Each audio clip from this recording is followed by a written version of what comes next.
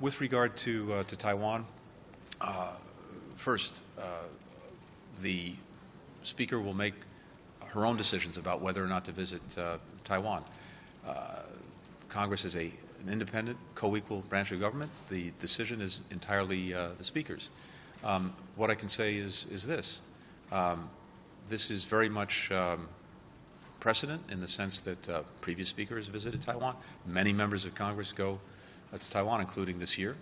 And so if the Speaker does decide to visit and China tries to create some kind of crisis or otherwise escalate tensions, that would be entirely on Beijing.